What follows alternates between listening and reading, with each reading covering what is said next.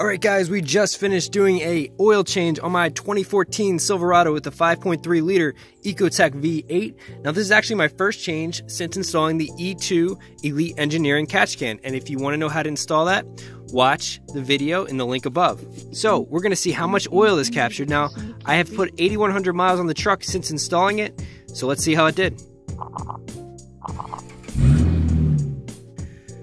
Well, here's the catch can. And the catch can is full. That is a lot of oil in there. I couldn't believe this when I checked. Now I have been checking and the truck has been burning oil, so the catch can is definitely doing its job. Gonna have a video with how much oil the truck is burning, but that, I'm shocked how much oil was captured here.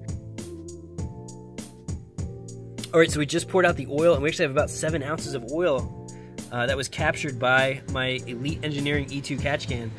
Definitely glad I went with the larger catch can because the smaller one would definitely have overflowed because I was not expecting this much oil to be captured. So I'm definitely going to be checking this more frequently now. But again, this is after 8,100 miles with the Elite Engineering catch can installed, and we have captured 7 ounces.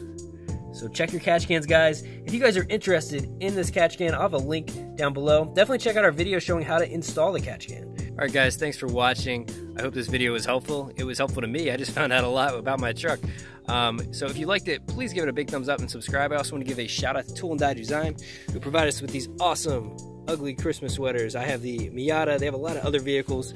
There'll be a link to these in the description below. Go check them out, and thanks for watching. Have a great and wonderful day.